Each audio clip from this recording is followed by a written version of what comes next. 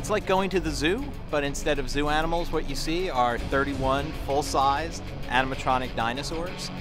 Everyone who comes here is a scientist. Nobody gets a ticket. Everybody gets credentials. We check you in, and then we invite you to join our expedition as we study these great dinosaurs and the geology and the history of this area. We have the largest animatronic dinosaur ever made. It had to be because it's the largest dinosaur that ever lived. In fact, the largest animal that ever walked on this earth. And that is the Argentinosaurus. It's 90 feet long from the tip of its nose to the end of its tail.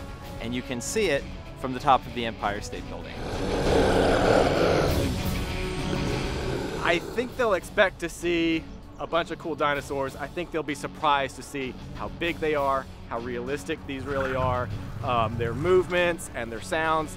And I think and I hope that they'll be surprised at how much they'll actually learn about not just dinosaurs, but nature in general. And that's really kind of one of the main themes of this park, to teach kids about science and nature through dinosaurs.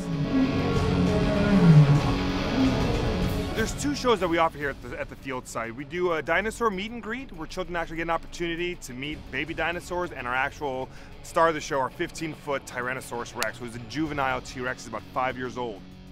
The second show we offer is called the Feeding Frenzy, and it's a little more of a fun tactic where we teach kids about the difference between herbivores and carnivores, a predator or a scavenger, and we cover that in the shows.